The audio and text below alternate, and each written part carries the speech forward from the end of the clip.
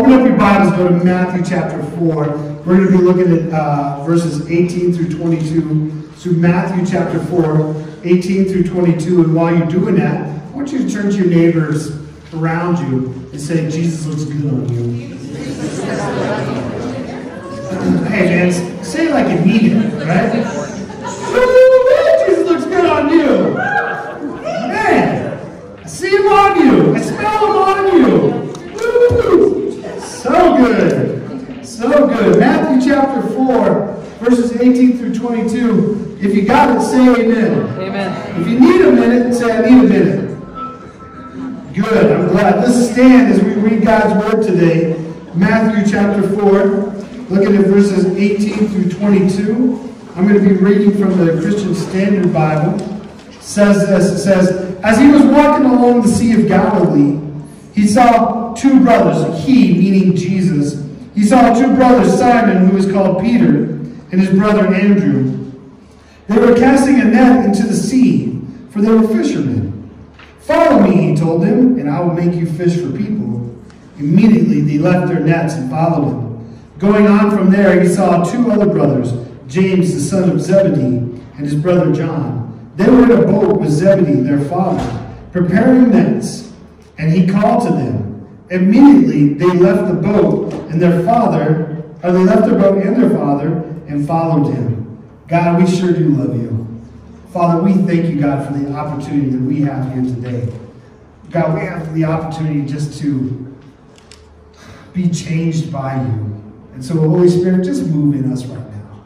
Just move in us, speak in us, encourage us, walk us through the things that we need to be walking through. And Father, and I just pray that you would open up our eyes, God, so that we can see your word more clearly. And Father, I ask that you would open up our ears so we can hear your word more clearly. And Father, open up our hearts so we can feel your word more clearly. Because God, we want more. And so, Lord, we just ask this in Jesus' mighty name. Amen. As you're sitting down, turn to three people and say, you have been invited. You have been invited. You have been invited. Have you ever accepted an invitation that changed your life? Have you ever accepted an invitation that changed your life? Let me give you examples, right? An opportunity at a different job that moved you to a different state. Or maybe it was the opportunity to adopt a child. Or accepting the marriage proposal from your wife. Or coming to church because someone invited you. Or receiving the invitation to step into a relationship with Jesus.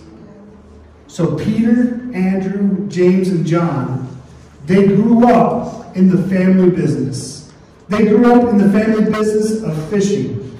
They had the boats, they had the nets, they had the material, they had the knowledge, the wisdom. They grew up under their father, John and James, and just learning how to fish. And that's all they did. That's what they did for a living when they became men. They made their living this way by fishing because this is all they knew. This is what they knew to do. But here's the other thing. They also grew up going to temple.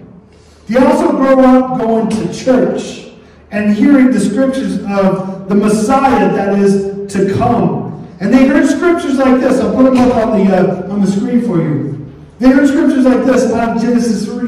It says, and I will put enmity between you and the woman, and between your offspring and hers. He will crush your head, and you will strike his heel. They heard these things of Christ's ministry that will come and destroy the devil's work. They heard out of Micah 5:2. But you, Bethlehem, Ephrathah, though you are small among the clans of Judah, out of you will come for me one who will be ruler over Israel, whose origins are from of old, from ancient times. It says, hey, the Messiah, Jesus, is going to be born in Bethlehem. They're studying this. They're learning this. They're learning this in Sunday school. In Isaiah 7:14, they heard verses like this. Therefore, the Lord himself will give you a sign. The virgin will conceive and give birth to a son, and we'll call him Emmanuel. There's going to be a virgin birth, and he will be called Emmanuel, meaning God with us. Meaning God with us. They heard scriptures from Isaiah 35. Then the eyes of the blind will be opened, and the ears of the deaf unstopped. Then will the lame leap like deer, and the mute tongue shout for joy. Water will gush forth in the wilderness and streams in the deserts. Jesus would have a miraculous ministry. They're hearing this. They're studying this. They're listening to this. They heard this in Daniel chapter 7. He said, in a vision at night I looked, and therefore before me was one like a son of man coming with the clouds of heaven. He approached the Ancient of Days and was led into his presence. He was given authority. Listen to this. He was given authority, glory, and sovereign power. All nations and people of every language worshipped him. His dominion is an everlasting dominion that will not pass away, and his kingdom is one that will never be destroyed. The Messiah will have a throne that is everlasting. And these fishermen, these guys, Peter and James and John and Andrew, they heard this every time they went to temple. They heard this every time they went to church as a lad and growing up and becoming men. They grew up hearing this, and they grew up memorizing these scriptures. That there will be one day someone who is coming. The Messiah is coming. And the Old Testament was setting up for the coming of Jesus. And they know this. And they believe this. And they were expecting this to happen. You know, I've always wondered in the scripture that we just read.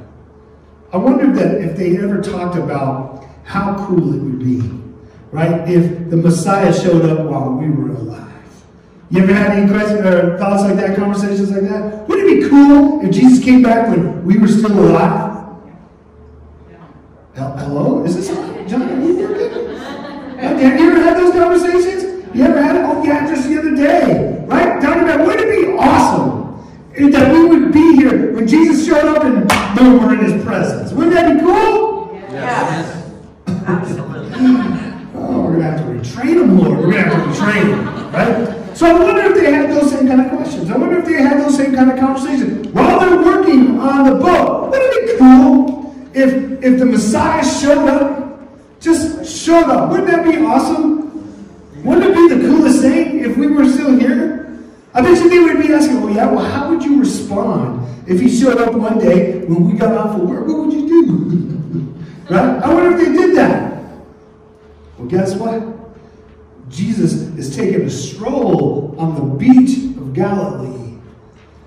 The men, Peter and Andrew, and James and John, are in the boats, and they're working. Let's look at Matthew 4 again. Let's put that up on the screen, right? I want to show you something. As he was walking along the Sea of Galilee, we're talking about Jesus. As he was walking along the Sea of Galilee, he saw two brothers. Simon was called Peter, and his brother Andrew. And they were casting a net into the sea, for they were fishermen. And Jesus says, follow me, and I will make you fish for people. Immediately. Say immediately. Immediately. Say immediately. Immediately. Right? They didn't have to think for a minute. They didn't have to say, let's get closer. Let's see who this character is. No, it said immediately. Say immediately. Immediately they left their nets and followed him.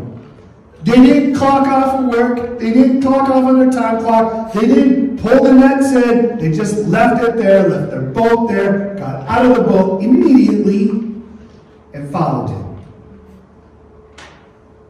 Because I heard this in church.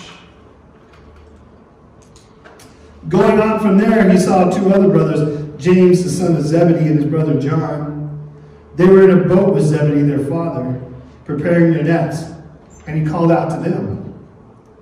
Immediately, say immediately. Immediately. How soon did they get out of the boat? Immediately. Immediately they left the boat and their dad and followed him. They're like, Dad, You're on your own. You got to haul in all this fish, all the nets. You're going to have to clean it yourself. You're going to have to, bye, peace out, see ya. That's how it was, right? Because the Bible says they left when? Immediately. They probably didn't even say anything to the dad. They're like, oh, sorry, out. So I was like, boys, where you going? I'm going to tell your mother. Right? So, here they are. They got out of the boat. Why? Because this is Jesus. If Jesus was to come through these doors right here, and he said, follow me, how many of you would say, I need a minute? I guarantee you would get up and leave. Leave your purses, leave everything, and get up and go. In fact, I believe Jacob would take his oxygen off because he would need it in the presence of Jesus, and he would go.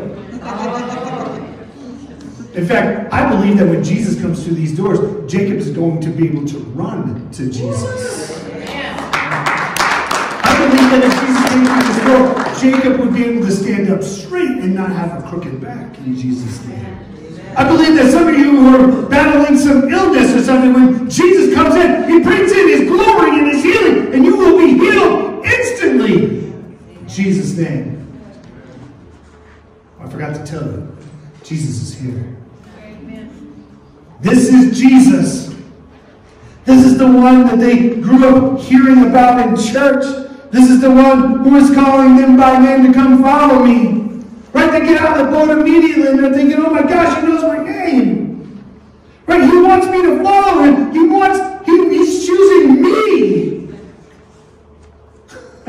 When he said come follow me, they're probably like, why am I still in this boat? Right? Immediately they left everything behind and they just followed him. But listen, I want you to listen closely. He didn't just call out to them to follow him. He was calling them to be his disciples. That was so good that you're going to write that down. He didn't call them just to follow him. He was calling them out to be his disciples. So I have this question for you. Has a similar situation like this happened to you? Through his word, you're reading God's word, you're having church in your home, whether it be in your prayer room, at your kitchen table, wherever. Through his word, God calls you to action in a specific circumstance. But your instincts and your experience tells you that it won't work. Anybody here had that situation? My hands are up. Okay? In your life. Here's the thing. We have to remember that our instincts and our experiences have been distorted by sin. We can't see things perfectly. We lack information. Our understanding is flawed. And that's why we depend on the Almighty God who is all-knowing and can accomplish the impossible. Do you believe that? Amen. Amen. Turn to your neighbor and say, you have been invited. Now that you've been invited, check this out. Matthew 16:24 says this. Then Jesus said to his disciples, if anyone wants to follow after me, let him deny himself, take up his cross, and follow me. Let me read that again. Then Jesus said to his disciples, then Jesus said to the people of Living Water, then people said to the people sitting in these chairs. Then Jesus said to those who are not sitting in these chairs. He said, if anyone wants to follow me, let him deny himself, take up his cross, and follow me. In order to follow Jesus, you must be willing to say no to your own desires. What do you want me to do today, God? I want to follow you. John 8:12 says this. Then Jesus spoke to them again. Then Jesus spoke to you again. Then Jesus spoke to Living Water again. He says, I am the light of the world. Anyone who follows me will never walk in the darkness, but will have the light of life. That means you're going to have an automatic flashlight. Those who choose to follow him will never walk in the darkness. Do you believe that? You will have the light of life in you. That's Jesus. You will see the darkness, and you will want to avoid it because nothing good happens in darkness. Amen.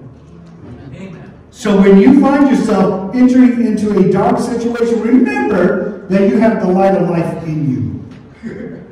And all you got to do is turn that light on. Can I tell you something? The light never goes off. And when you are walking around with Jesus in your heart, and Jesus in your life, and the light is shining. And I'm not talking about one of those little small flashlights, full flashlights. I'm talking about like a satellite kind of thing. You know what I'm saying? Where it comes out as like, you know, the humming that comes from a light, right? Shining everything, right? Darkness has to flee. That's how big Jesus is. Huge, bigger than the sun. You got him living in you. Woo! Woo! It's exciting. I don't know what's going on here. Lord, help them. So the disciples jump out of the boat. How fast did they jump out of the boat? Immediately. They left their workplace and started to follow Jesus. They sat under his teachings, growing more in him. Listen, when we start to follow Jesus, we start to look like him, don't we? Come on. You ever seen people in their pets? Hang out with your pets long enough. Who looks like who? Right? So when you're hanging out with Jesus, when you're reading in his word, when you're praying, when you're spending time with Jesus, come on. Don't you start looking like him? Yeah? Don't we start acting like him? Come on, don't we start speaking like him? Don't we start thinking like him? Right? Walking like the one who you are following? He said, come follow me. You want to get in step with him, behind him, and therefore you want to walk like him. Woo! Sometimes some people who knew my dad said, you walk like your father. I want to walk like my heavenly father. That's what I want to walk. I want to think like him. I want to talk like him. I want to look like him. I want to speak like Jesus. That's what I want. I don't know about you, but that's what I want. And when you start hanging out with Jesus like that, and you start looking like him, how can you not if you start doing all those things? Told you on Monday, I was going to hit the ground running, sprinting. I got some news right before I went on my prayer walk. Oh gosh, devastating news. A friend of mine lost his niece. Oh my gosh. He called me up, praying with him, and I just, oh Lord, you know, it was just, whew. So here I am, I'm on my walk, and I'm just thinking about this niece of his, and I'm just praying and seeking him. You know, and so I said, God, I just want to know what's on your heart. You know, you know what's on my heart, but I want to know what's on your heart. Just tell me today. And he says this, he says, instantly, he said to me, he says, Jason, I want people to know me. He says, I don't want people to just know my name. I don't want people to understand how to spell my name. I don't want people believing that there must be a higher power. But I just want people to believe in me. I want them to know me like you do. I was like, oh, Lord, I need to know you more. You see, here's the thing. All he wants is you to know him. You know that God does not care, Jesus does not care about a church constitution. He doesn't care what kind of car you drive. He doesn't care what's in your 401k, how tall you are, how many degrees you have, what brand of shoe you wear, where you live. He just wants you to know him. That's all he wants.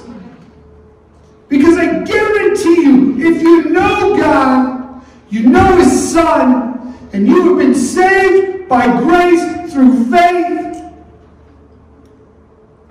he just wants you to know him. And it doesn't matter if you go out and you say, well, I know how to spell his name, or I know that there's a higher power, or I'll talk about him later. Talk about him now. Jeff and I, Willoughby, we went out street evangelism. We just went out to street evangelize on Tuesday.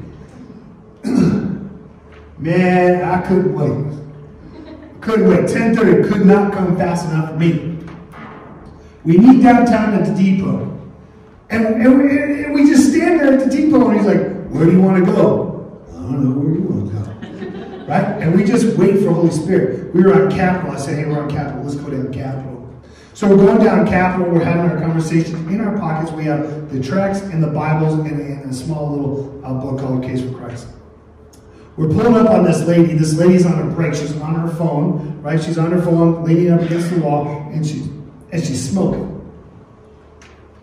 Jeff walks up to her. He says, hey, can I interest you in this track? And she says, well, you know, I'm on break, and so I don't have a lot of time. He says, it'll only take me a minute. I said, I'll time him.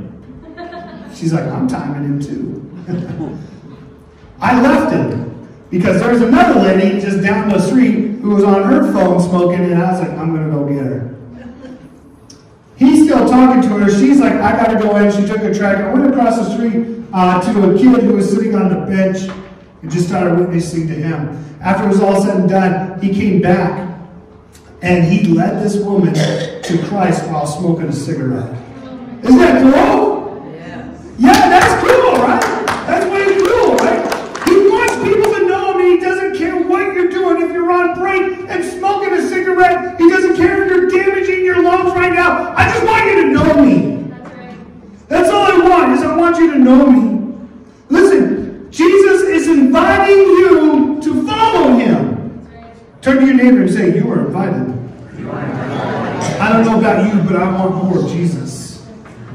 I don't know about you, but I want more of Jesus. I don't know about you, but I want more of Jesus. I don't know about you, but I want more of Jesus.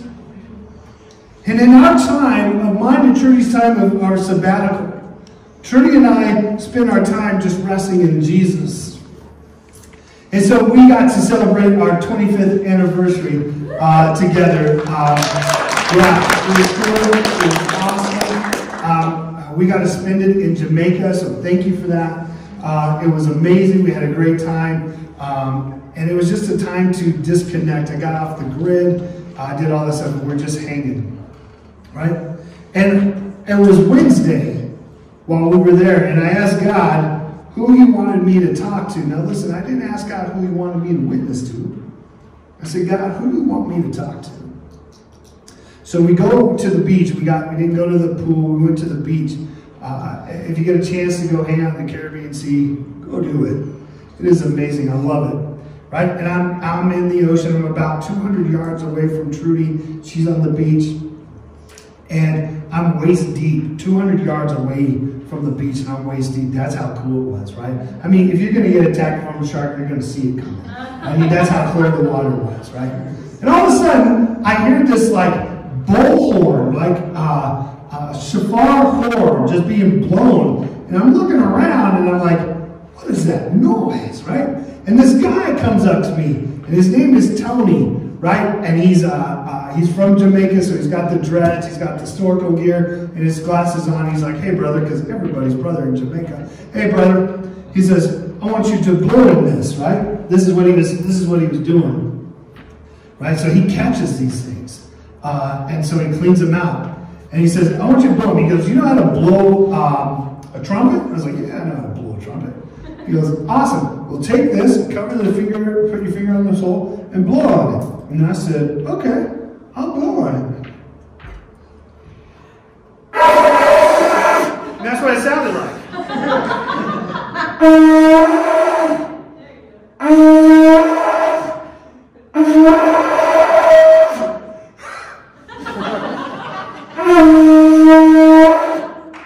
That's how he did it, but it was better. It was louder. And his face didn't turn red.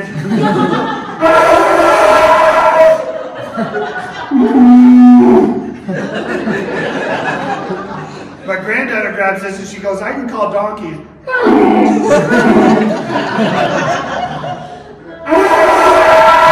Oh, I can't do it anymore.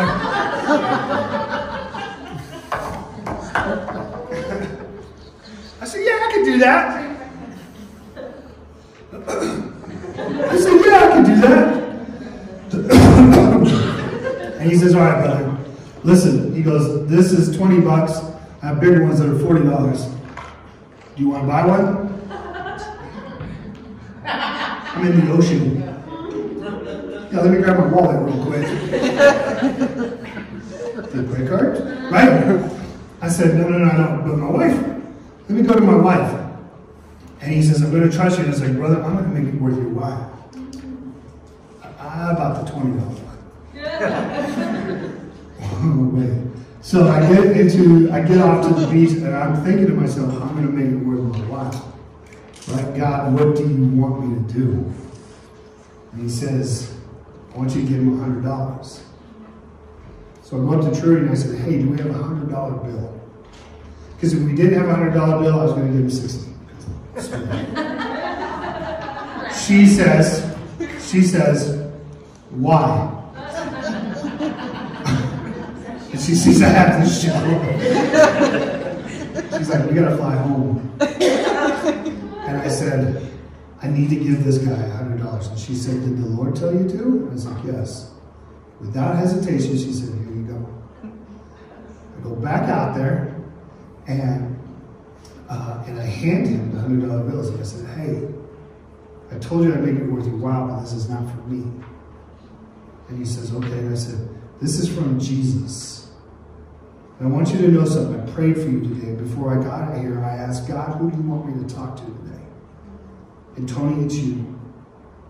And I said, so I want you to know he loves you. He goes, hey, brother, I have Jesus.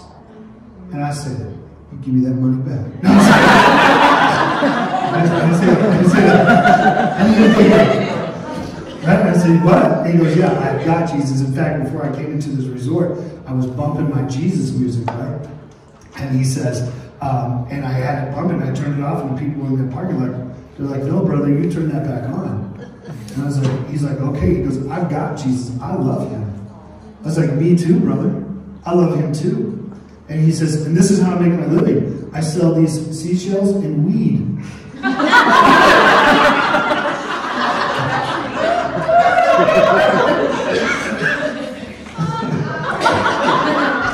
So he and I smoked a little.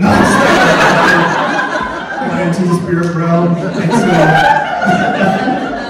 that was not true. That was not true. I tell you, everybody in Jamaica sells weed, okay? I mean, that's the cologne, that's the atmosphere that you smell out there. And it was cool, man. And he let me pray with him. And I was just praying with my brother. And here's what I said. I said, I probably won't ever see you again. But I promise you I'll find you in heaven. And I can't wait for that day. Right? I'll look for you at the weed tree. That's what we're doing.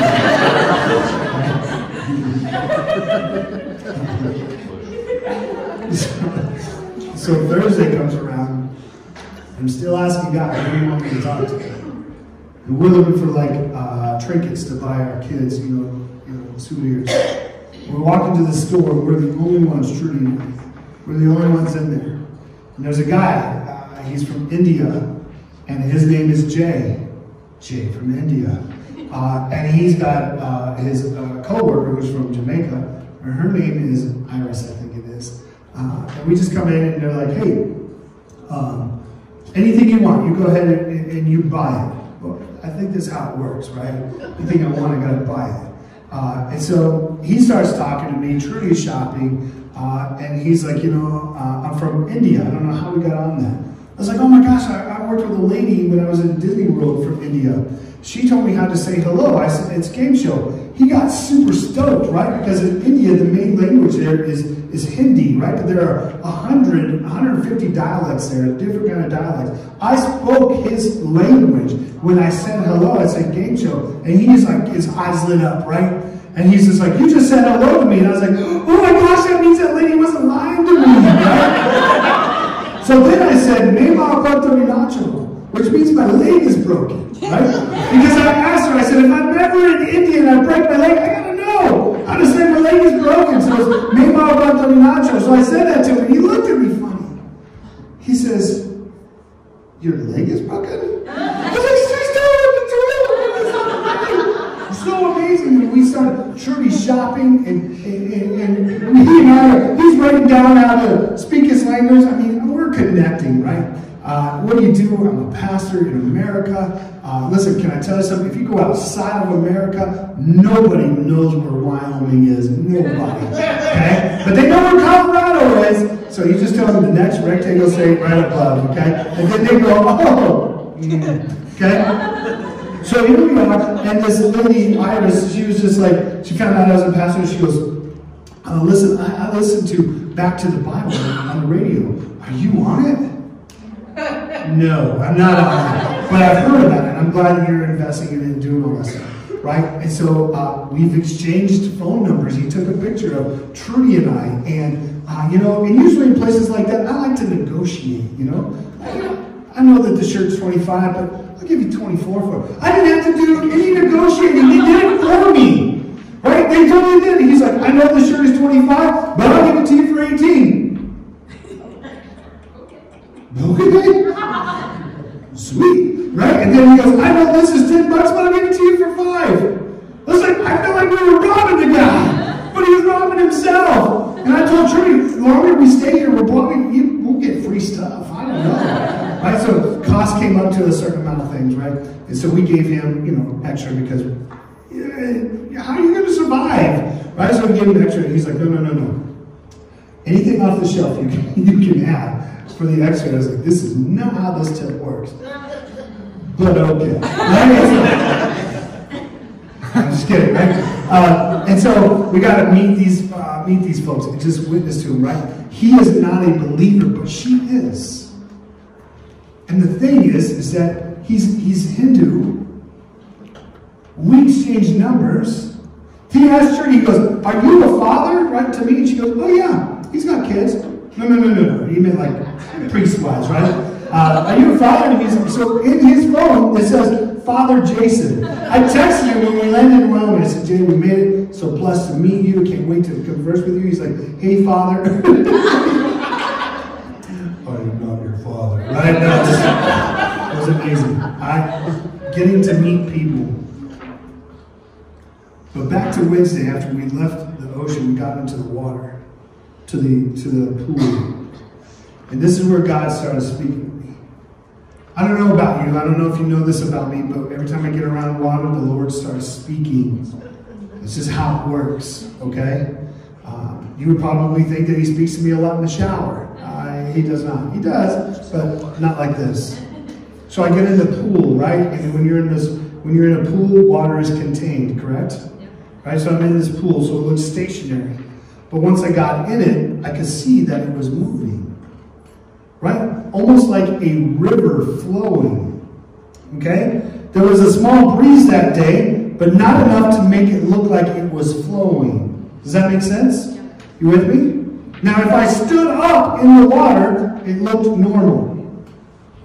But if I got down into the water at eye level, you could see that it was flowing. It was flowing smooth.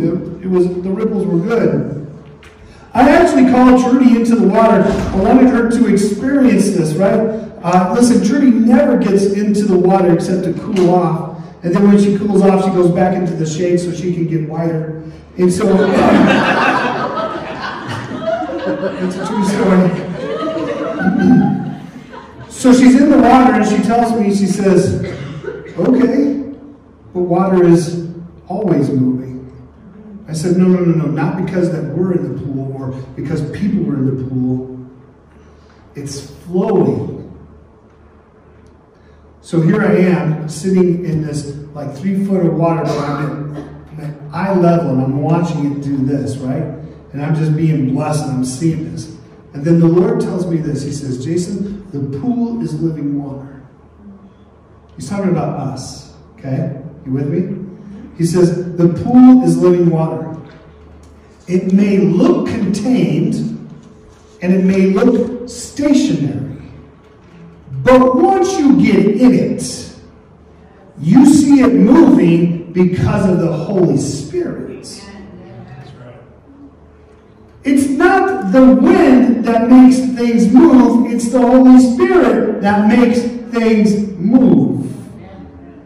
At least for us. And then he said, Jason, we're losing focus. Don't lose focus. And I knew exactly what he meant. I knew exactly what he was talking about. He was telling me, Jason, you got to get back to the basics. Because when you get back to the basics, you're going to see living water move more. Say more. More. No. Say like you want more, like you're starving and you're hungry, and they just put a slop of whatever on your plate, but there's a steak and you want more. Say more. More. Yes. It is going to be powered by the Holy Spirit. More. Say more. More. And then he started showing me people, you sitting in these chairs, and he started showing me people stepping up into leadership. And I actually started speaking to these folks the moment we came home. Here's the thing, the reason why I was losing focus was because I was taking on ministries and I was grabbing onto positions and other things, and I was wearing myself out. And I knew I was wearing myself out. But I would never tell you. I'd tell my wife, but I'd never tell you. He says, get back to the basics. Right? Living water exists to impact the community through the movement of Jesus Christ, transforming our city through his living water, and we must do it together. We must do it together. And he was right. He was right. And I see in my mind's eye, I see this wall full of like hangers, right? Like when you would hang up your jacket up in a school. You know what I'm talking about? Yes? With me? Hooks. Captain Hook stuff, right? And that's what I saw. And on these hooks were lanyards, right? And on these lanyards were like little name tags. And each lanyard represented a ministry. Now I can take all those lanyards and put them on me, and I can be the jack of all trade. Or I can leave those lanyards up there and allow the ones who were called to do those ministries to grab that lanyard and put it on, and let's go to work. Let's go to work together. Ladies and gentlemen, family, there is a wall full of hooks and a wall full of ministries waiting for you. Because I can't do it by myself. And when you get into living water, you're going to start experiencing it and seeing it move. Right? So here's the thing. So right here, you see all these signs, right? You saw Thomas and Stephanie hold the signs when he came in. We're going back to that. I don't care how cold it is. I don't care if there's a blizzard outside. I don't care if a hurricane or a tsunami hits Wyoming. It's okay. People outside of America don't even know where we are anymore. Okay? But we're going to hold these up on the streets. We're going to let people know not to give up, that Jesus loves you, to believe in yourself and smile. You look great. You're loved. Jesus looks good on you. You are amazing. You're valuable. You're important. We have another sign that says, today's your day. We're going to be a part of that. We're going to be investing in our community more. Say more. More. When I got home from our trip, I received this phone call from Family Promise, asking if we would like to partner up with them. Tell me that's not God calling on my door. Tell me that's not God knocking on the door. He says, you want more? I'll have them call you. Hello. I called her back. She and I started talking, right? And we were getting jazzed up. We were getting excited. I can't wait to partner with you. I can't wait to partner with you. We're going to be a partner with this. We're just getting after it, right? It was amazing. I received a text from the crisis center, you know, the youth crisis center that we've been loving on and taking care of. And they were asking if we were still interested in bringing the ice cream truck out to them to serve their kids. I asked her in the beginning of August, never heard back from her until I got back from my trip, our trip from Jamaica. And she says, we're ready now. People people, kids who are locked up, we're bringing ice cream to them. To let them know the people on the outside, we see you, we love you. Not only that, we want to bless the staff and the lieutenants out there, the police officers. On us. On us. We want you to know that God loves you. You just can't tell me that God's not ready for us to move more. So I'm ready to move more. I just want people to know Him. So we need to have a community coordinator. Someone who is going to be able to reach out into the community and partner up with our people. Partner up with those who we are partnered up with. So you know that we are partnered up with USI, Unintended Student Initiative, right? So that means the homeless teenagers here in town. Camilla House, that's our homeless shelter, right? Habitat for Humanity, the Crisis Center, Life Choice, Needs, Family Promise, right? Now, I know I'm missing one. Safe House, we're partnering up with them. And while I was praying in the pool, God showed me this person. And I approached this person because she was at a Bible study at our house the other day, and I just said, hey, her name's Clarice, by the way. You may know her. I said, Clarice, God has been putting it on my heart for you to be a community coordinator for Living Water. And she says, I don't even know what that means. Well, you will. We sat down and had a conversation at Bible study. I explained everything. I said, Jason, I want to tell you something. She said I can share this, and she's not here. She's in Mexico, so take it. Okay? Here's the thing. I told, she says, I've been praying for months. God, what do you want me to do? And in the pool in Jamaica, he says, Jason, I need you to talk to Clarice. She said yes, by the way. Yes. And when she gets back, when she gets back from her trip, we're meeting with Family Promise, and we're getting things going. She actually called me up and said, Pastor, I was at Cornerstone. This is before she left. I was at Cornerstone. I was talking to the guy there. He asked what church I went to. I said, Living Water. He goes, oh, yeah, Pastor Jason, right? She's like, yeah, he's my pastor. And so she started talking about the ministry that they're doing. She says, what do you think about that? And I said, you're the community coordinator. What do you want us to do? Right? We're going after it. And so, so when you see her, I said, I'm going to introduce you. She goes, I won't be there. I said, I'll reintroduce you next Sunday. Right? That's what we're going to do, right? Here's the other thing. We're going to build our Christmas Eve serving bigger. Say bigger. Bigger. Right? So we're going to get back to the basics, and we're going to stay there. Turn to your neighbor and say, you're invited. You're invited. So the question is you need to be asking Jesus, who do you want me to talk to today? Who do you want me to connect to today? You need to start inviting people to Jesus and bringing them to church with you. Listen, you don't have to preach to them. You just need to invite them to come because he wants people to truly know him. And Jesus said, follow me. And I got to be honest with you.